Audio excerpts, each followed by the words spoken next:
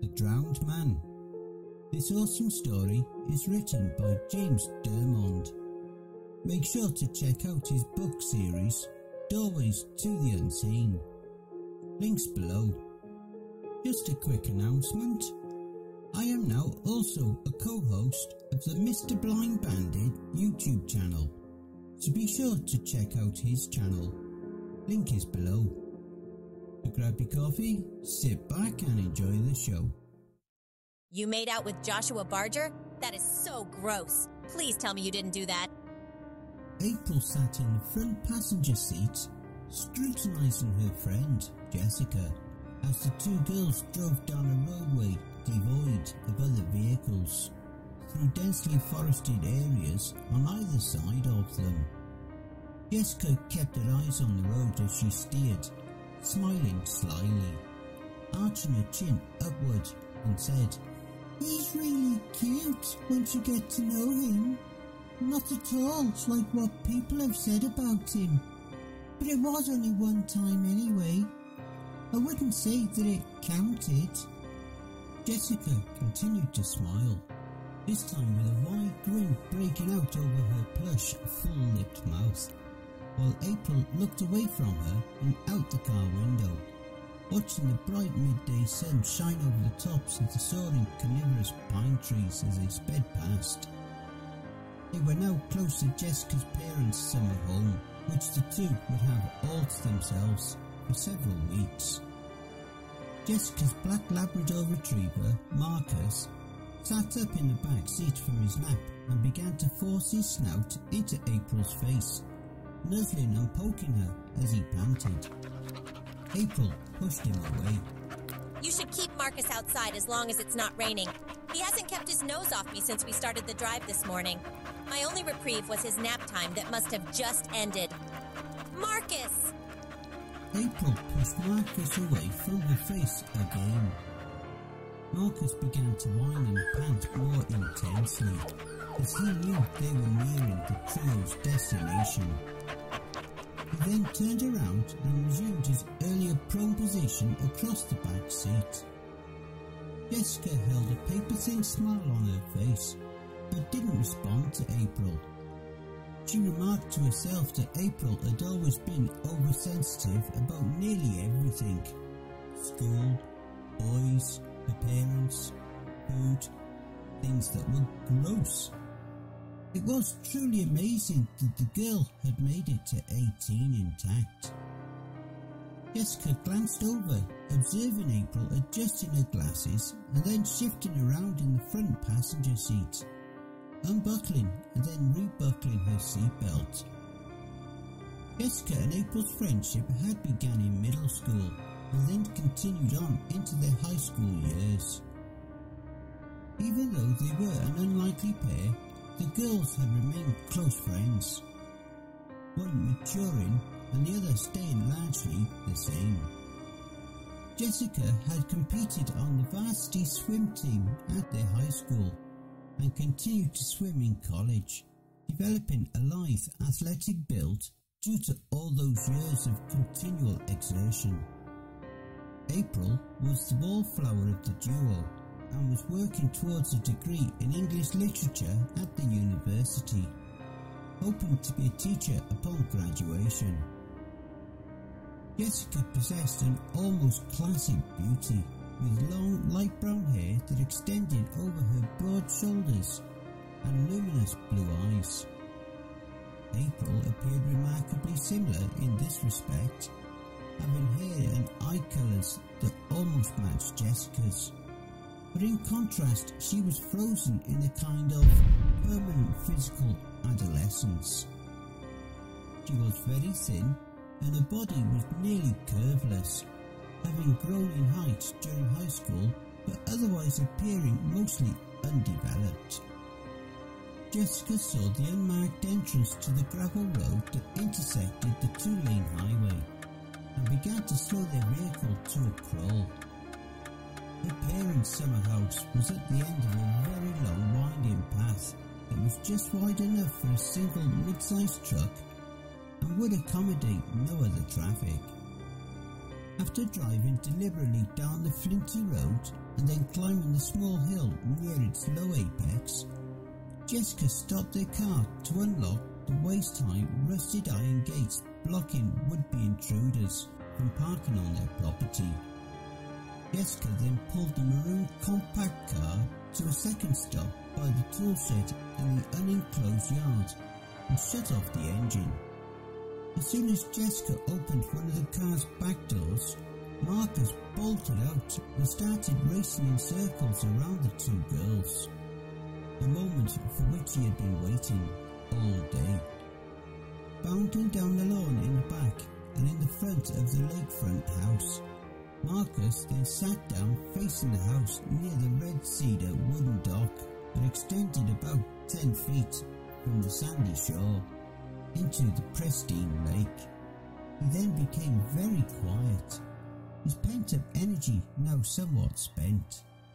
Marcus tilted his head and just stared at the vacant house, making no sound, his sudden stillness mirroring that of the lake's waters. We've spent every summer at Lake Ultio for 5 years in a row, and it's always tranquil. Jessica stood next to the parked car and looked out over the circular lake's sun-spattered surface with its clear, cerulean waters as the early afternoon sunlight reflected on it. There are neighbours on the other side of the lake, but there are some thick woods between us and their cottages. We have so much privacy here that I hate to ever have to leave it. April, who was carrying 2 of her bags from the car trunk, asked, If the neighbors want to visit, how do they stop by? Or don't they ever come to see you and your family? Jessica reached into a tightly packed trunk of the car and grabbed a plastic cooler by the handles. They have to take a rowboat from the other side and park it at our dock. But neighbours don't really pay us many social calls. At least, not as many as they did in past summers. Those cottages are rental units, so their summer residents are different almost every time. I can't tell you who might be living over there this tourist season. Jessica continued to lug her cooler as she spoke to April. I've only ever stayed here with my parents and brother, and we've never brought company. This is my first time flying solo. We used to rent one of the tiny cabins on the other side of the lake until we bought this house. Jessica walked towards the house cement side porch with the bulky cooler and placed it on the ground near the porch's metal railings.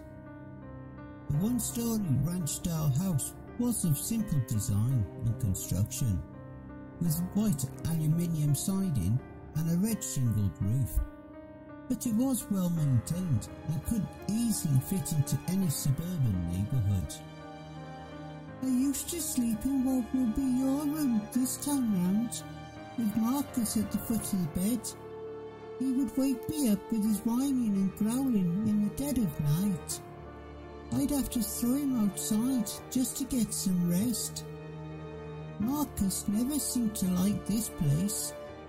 He's more of a water dog than a guard dog. If there is an intruder, we'll probably have to fend for ourselves. Jessica sighed a bit at the thought of keeping Marcus in her room at night, if they were hit with a bout of rainfall and he couldn't be allowed to roam free.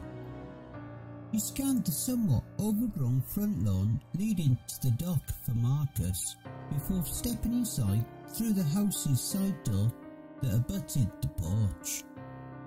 The dog had not budged at all and made no attempts to enter with them, persisting at his spot by the dock, his sight locked on the house.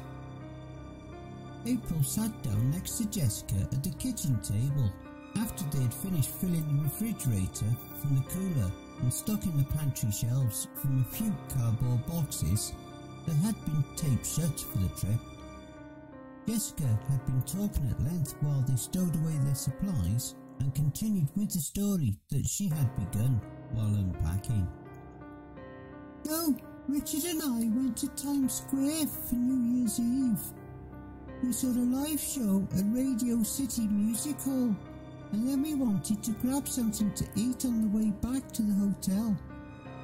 There was a burger mecca just a block from where we were staying, so we walked in and got in line to order dinner. Ahead of us was a customer arguing with the burger mecca employees who were behind the counter. He was waving his arms and shouting, demanding a refund for his meal, but not getting anywhere with his request. With no warning at all, no one could have seen this coming, as the burger mecca workers hadn't even raised their voices to the customer during all this. Two of the female crew members jumped over the counter and just started wailing on him. I mean, they were punching and kicking, and he was just taking it. Jessica hunched her shoulders and leaned in towards April from her chair with a gleeful expression on her face. The man broke free from their assault, and they ran outside after him, pushed him to the ground, and there he was, getting his ass kicked in the snow. Jessica smirked while remembering the beating. We decided to order room service instead. That's a terrible story. You have a mean streak, Jess. Jessica smiled broadly. I know, but you were always the good one, if not a little neurotic. Favourite of the Holy Sisters at St. Adjutas. I never had the disposition for pious observation. Jessica got up from her chair and said, Time for me to hit the road. I'll join you next week after I go whitewater rafting with my brother and his friends. Then we can spend the rest of the month here relaxing before our internship starts. You can catch up on some reading during your alone time, like you wanted to. April tried to seem pleasant. Anna Karenina is tempting. I might be able to finish that in a week. April watched out the side door window as Jessica drove off with Marcus in the back seat, leaving her by herself in an unfamiliar house. It was late afternoon, so April decided there was enough daylight remaining to take a boat ride around the lake and see the other side with the rental cabins. The latter part of the day had become windy, and April let the strong breeze wash over her while standing at the edge of the dock. She noticed a metal rowboat on cinder blocks placed next to a nearby tree, its inverted hull pointing upwards. The rowboat had been painted aquamarine and looked spacious enough for 2 or 3 occupants. April was able to find the oars in the shed behind the house and then returned to the shore, pushing the rowboat out into the water and stepping into the boat as it drifted past the dock. She rowed fastidiously and made good time across the centre of the lake, and then coasted along the tree line near the opposite shore to rest from her endeavour. The boat glided by the rental cottages, 6 unadorned units, all within several yards of each other. April saw a stout middle-aged man moving among the cottages. He was wearing a canvas teal fishing hat and carrying tin buckets that he then placed at the shore near the red cedar wooden dock shared by the cabins. The man had been watching April's boat askance as he laid down his burden. Hello there. Are you staying at the Snyder place across the way? The place has been empty since last summer. April sat up in her bench seat and responded. Yes, but we'll only be here for about a month. Do you know Jessica Snyder? Is that the daughter? I know that she stays with her parents each summer, but I've only talked to them, not her. Did know the previous owner, though. April's boat came very close to the rental cabin dock and then halted its drift forward in the shallow water by the shore. The afternoon winds had died down and no longer disturbed the lake. The man continued speaking. Name's Bill Patterson, miss. You are? April. Jessica and I are friends from school. April rested her hands across the boat's oar handles as the two spoke. The last owner was a big-time lawyer from somewhere out west. The man said. Came up here for his vacations. I've been renting the same cabin here every year during perch season, since there have been houses on the lake. Mr. Patterson took off his fishing hat and put one hand on his waist, holding the hat above his knee with the other hand. Watch them build that house on the other side, the one that belongs to the Snyders now. He gestured with the hat in his free hand in the direction of the solitary dwelling across the waters. The orange glow of the day's last rays before sunset began to shimmer above the aquatic plant-filled shoal between Mr. Patterson and April, signalling the need to end their conversation and roll back to the lake house. But April had become curious about the owner before Jessica's family, so she continued. Why did the first owner sell the house? Did he find somewhere else to take a break from his law practice, or was it for some other reason? Just wondering. No, ma'am. Mr. Tinsley has passed away. He drowned in this very lake. April was taken aback and now felt very uncomfortable returning to the unoccupied house by herself after hearing of the preceding owner's fate. Why hadn't Jessica mentioned this to her before she agreed to spend part of the summer at the house? I'm sorry to hear that. How did it happen? Wasn't anyone around to help him if he was swimming in the lake? I warned Charles about taking a dip at night. He had a weak heart, but he may have done it on purpose too. No one knows for sure. Happened 5 years ago this summer.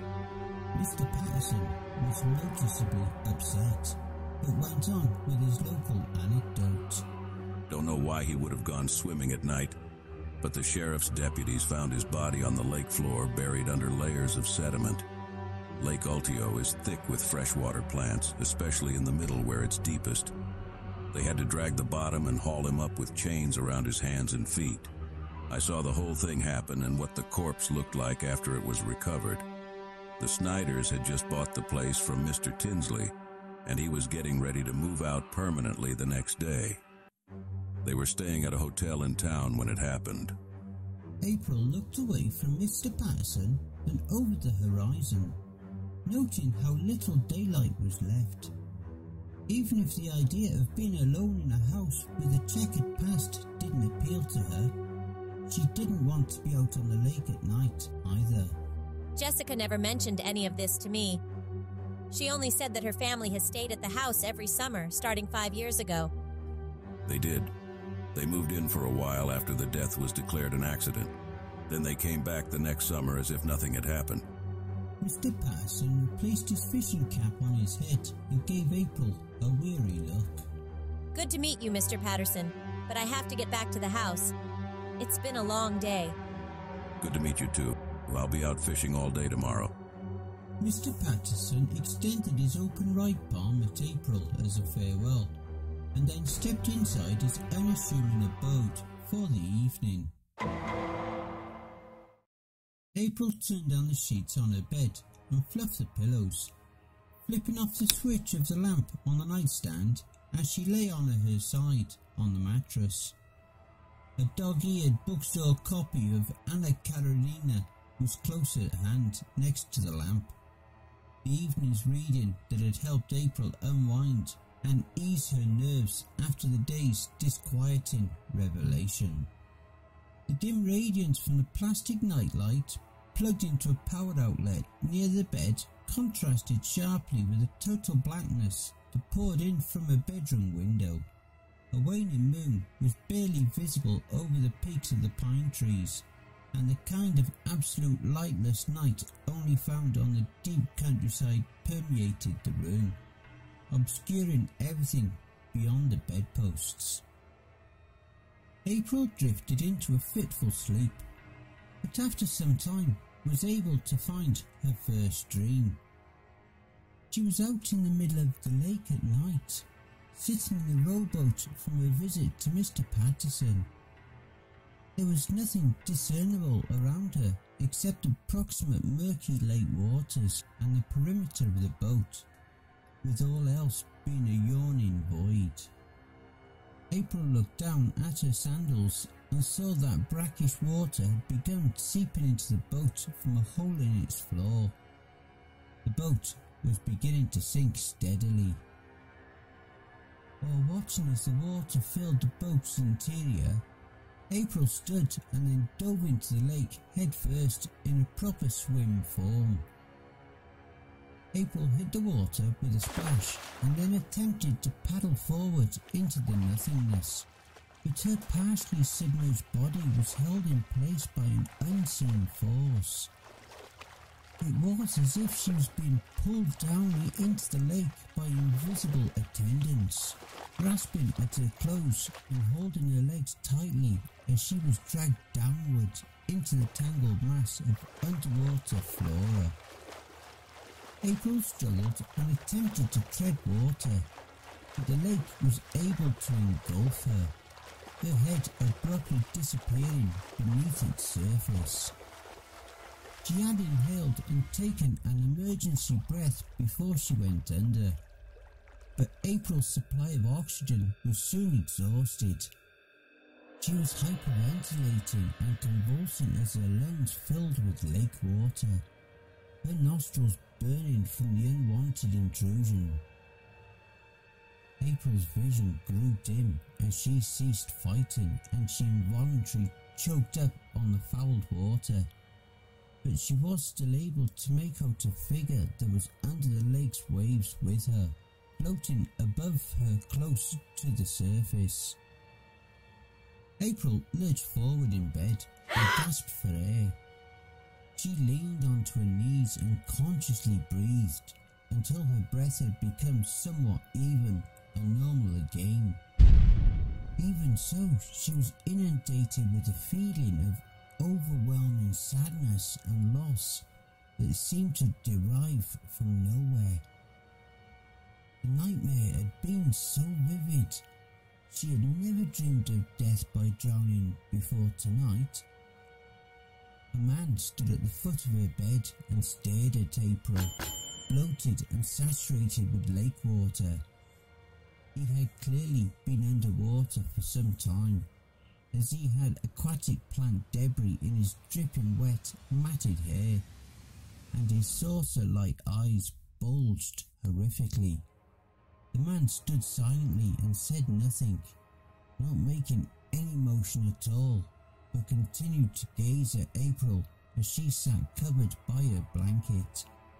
Not sure if what she was seeing was more of the drowning nightmare, April crept out from under her blanket and onto the bedroom floor, reaching into the nightstand drawer for the crucifix that had been left by Jessica's mother.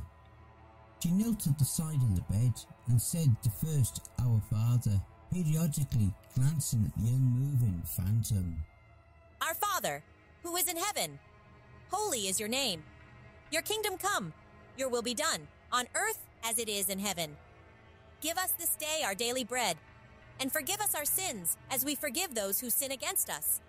And lead us not into temptation, but deliver us from evil. Amen.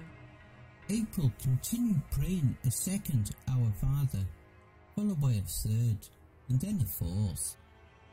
The fourth Our Father provoked a reaction in the drowned man, as he took one step back from the foot of the bed and also became less defined, melding into the bedroom's outer darkness.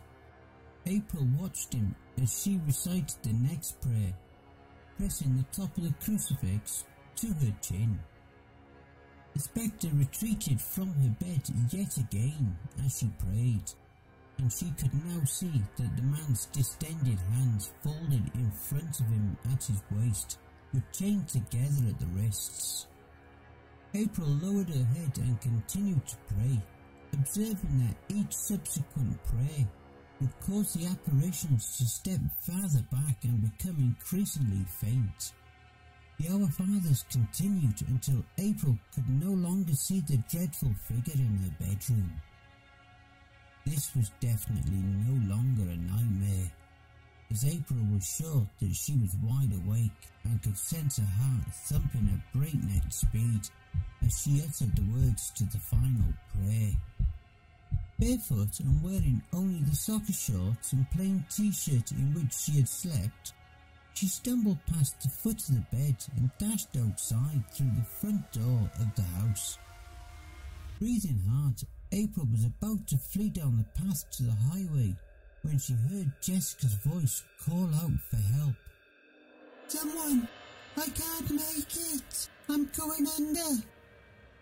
She looked out over the lake shrouded in the nighttime sky and could see Jessica in the distance, flailing and attempting to keep her head above water. A slight man of about 40 years old with horn-rimmed glasses suddenly ran up to April's side, oblivious to her presence, even though she was only a few feet away from him. The man called out to Jessica. "What are you doing? Swim to the dock and I will pull you to shore." "I can't. My leg is cramping and I'm sinking. Get the sheriff, please." "We don't have time. I will swim out to you." The man turned around and ran towards the shed. As he moved, April could see that he was almost translucent. He then passed April again, holding a flotation vest. The man removed his sweatshirt and waded into the dark waters of the lake. He swam clumsily toward Jessica, the life vest strung around his neck, but she was far from the shore and his progress was slow. The man paused his strokes to breathe, and he then asked while he treaded water, "Why are you out here?" "I'm a star swimmer. Thought I would be fine, but I can't move my leg. Hurry!" The man resumed his efforts and reached Jessica, passing her the flotation vest. Jessica donned the vest and began to push herself through the water with her arms, back to land. The man did not move as she swam away, but instead began to struggle to stay above the shallow waves washing over him. He called out to her. "I'm having an attack. Jessica, come back for me. I can't make it without you." Jessica stopped and floated in place for a moment, facing the man. Without a word, Jessica turned around and continued to swim back to the shore, overcome by her fear of drowning in the lake. As Jessica came within reach of the shoreline, the man's head went under the lake's waters once and then resurfaced, gasping for air, and then went under for a final time, sinking out of view entirely. The vision ended as the early morning sun rose over the lake's tree line, bathing April in the light of dawn. She staggered back inside the house and collapsed on the living room couch, losing consciousness instantly. "Did anything exciting happen while I was away? Any of the local boys come looking for me, I hope?" April met Jessica at the side door after watching her park her car near the shed, as she had done before. Jessica was tanned from her outdoor excursion with her brother and seemed to be in high spirits. Jess, let's just go home. We can relax there, catch some movies, go shopping. It will be fun. April almost wanted to reveal her ordeal to Jessica, but knew that she would be seen as delusional. Who could believe such a thing? Jessica was adamant. "No, no way. We are staying put. I haven't had any quiet time since last summer, and I want to be rested for our internship. My parents and your parents are at home, remember?" April smiled weakly. She vowed that she would never set foot in the lake house again after this summer. Where's Marcus? April looked behind Jessica for the rambunctious canine and then outside past the open door. She was nowhere to be seen. "I left him with my brother. We'll be fine. Marcus is sort of a pain, remember?" The house will be quiet without that dog. I'm going to get back to my novel if you have everything unpacked. "Suit yourself. I'm going for a swim. Be back in a few."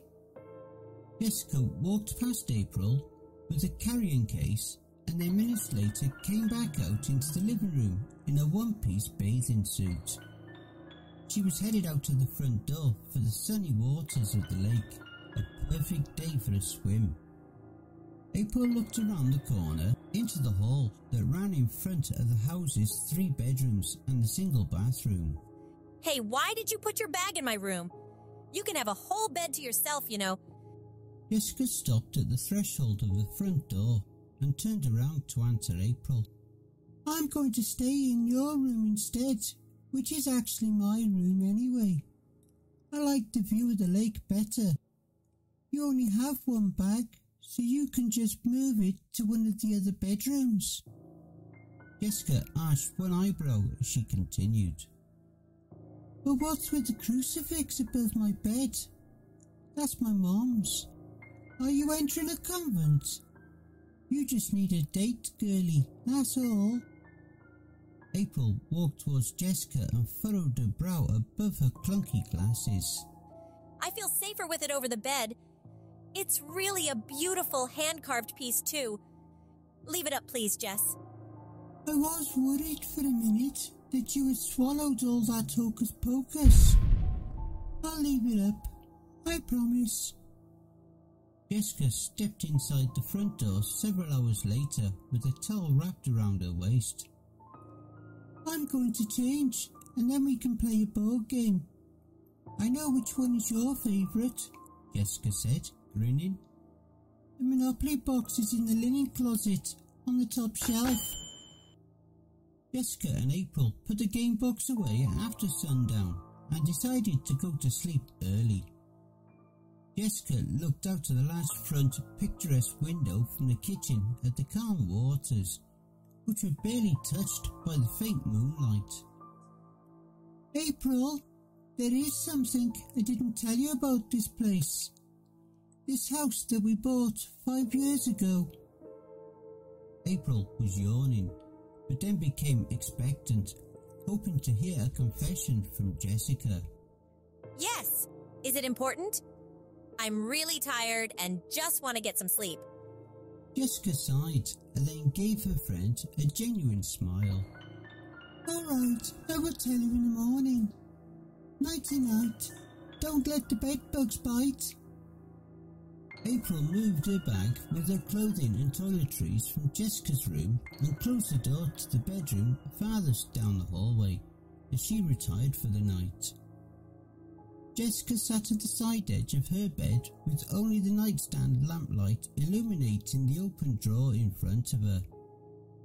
She stared at the crucifix she was holding in both hands, running a finger over its depiction of the Christ figure. Jessica put the crucifix in the back of the nightstand drawer and closed it, shutting off the lamplight.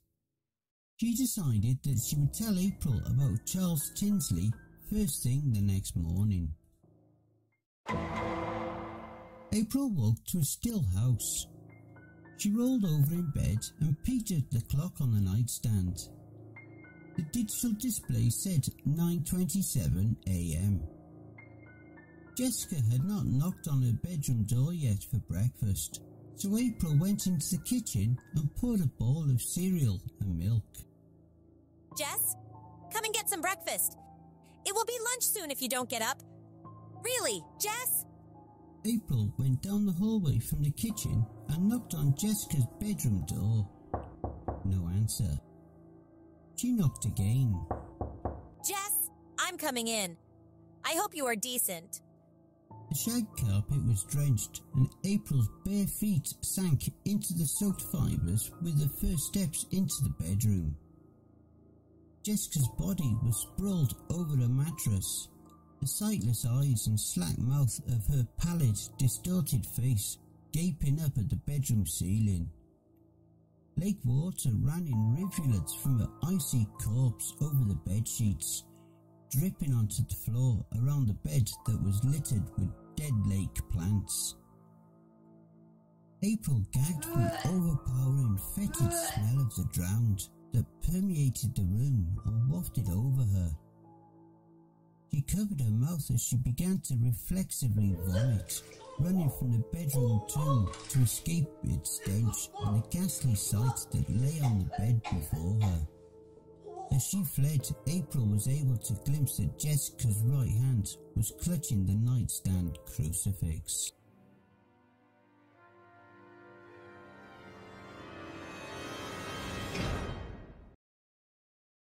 And I hope you enjoy the blooper reel. As the two girls drove down a roadway devoid of other, Marcus began to whine and pant more intently. Jessica had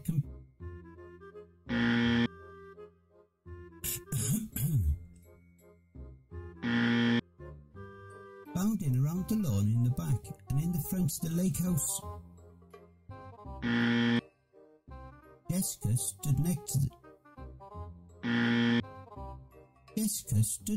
the parked car and looked out over the circular lake's sun-spattered surface with its clear cerulean waters. If there is an intruder, we'll probably have to fend him. Jessica had been talking at length while they stowed away their supplies and continued with the story she noticed a metal rowboat on cinder blocks placed near to a nearby April looked down there to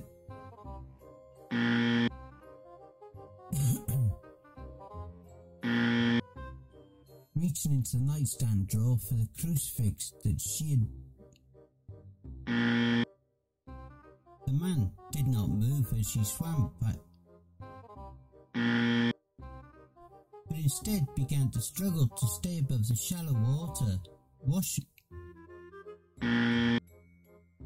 Jessica stopped and floated in pace. Jessica was tanned from her. Jessica walked past April.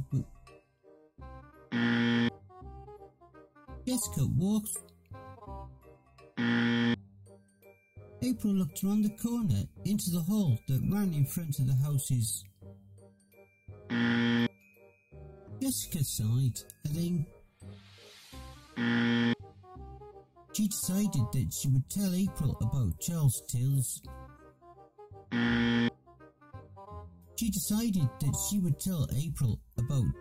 Tinsley first thing in the morning. The shag carpet was drenched and April's bare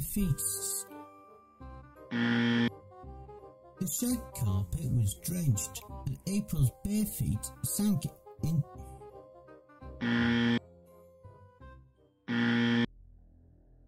Hey family, please be so kind as to throat punch the like button and smack the ass of the subscription button as well. And remember to chokehold that notification bell and then select all. That way you'll receive all notifications each time I upload a new video. And by subscribing, you'll be the first to see all of our new spooky creepypasta stories. A very big thank you to James Dermond for allowing me to narrate this awesome story. Make sure to check out his book series, Doorways to the Unseen. Links below. Be sure to check out MrBlindBandit's channel, to which I also now co-host. And why not? Hashtag Cryptids roast in your comments. If you would like to support us and make a donation, I'd be very much appreciative.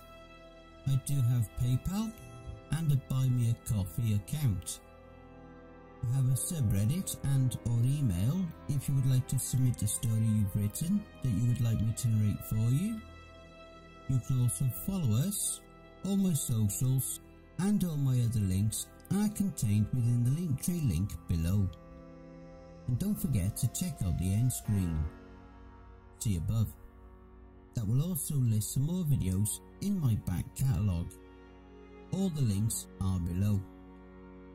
Take care everyone, and I hope you all have a wonderful and peaceful night. And don't forget, where fear is, happiness is.